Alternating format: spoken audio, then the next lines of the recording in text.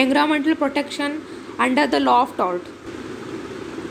In the law of torts, effective remedies exist in this branch of law to tackle the problem of environmental pollution. For this, there are mainly under the three categories of torts are made. Means under these three categories are there in the tort: nuisance, negligence, and strict liability. The law of torts allows the plaintiff to sue for the damages, including exemplary damages, or for an injunction or a both. In tort, there are three categories. First is nuisance. Nuisance means the law of tort recognizes two categories of nuisance. In nuisance also there are two categories. In it there are two nuisance, private and public nuisance. Private nuisance means it is that kind of a nuisance in which a person's use or enjoyment of his property is ruined by another. Means such a nuisance in which the person suffers privately, it is known as private nuisance.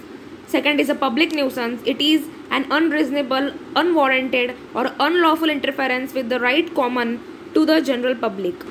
Means because of that nuisance, whole public or a mass of people suffers. Such a nuisance is known as public nuisance. Public nuisance is an act affecting the public at a large and it interferes with the rights of the public. Negligence, where there is a failure of the duty to take care and this results in the environmental pollution, a suit can be filed for the tort of negligence. Negligence is a civil tort when occurs when a person breach his duty of a care which he owed to the another, due to which that person suffers some legal injury. Negligence, it can be explained as the failure of a discharge or the omission to do something due to the careless behavior.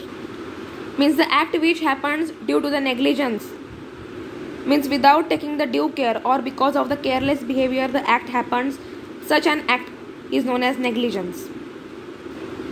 Here we have seen the provisions related to the environmental protection under the law of tort. From that we have seen the negligence and nuisance. Third is the strict liability.